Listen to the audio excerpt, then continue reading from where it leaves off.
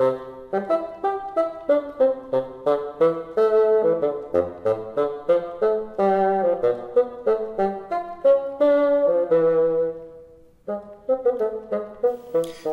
just a few comments on Orefici number 7.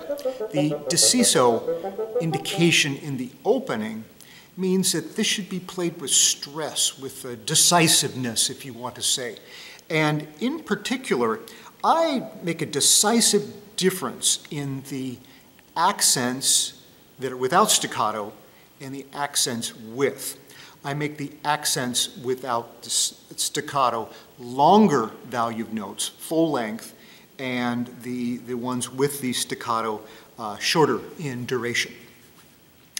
The other thing I do that I think harkens back to Orefici's operatic style and the culture of that time is found in line 4.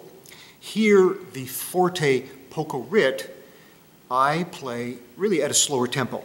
And I think it's unfortunately he's got this marking because I don't think it's really a ritardando he was after where it gets gradually slower and slower. I think really he meant this to be a slower tempo.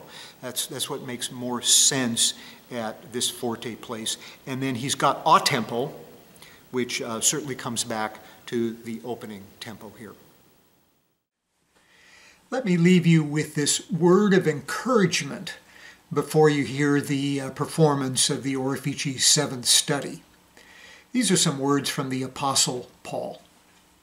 Finally, brethren, whatever things are true, whatever things are noble, whatever things are just, whatever things are pure, whatever things are lovely, whatever things are of good report, if there is any virtue, if there is anything praiseworthy, meditate on these things.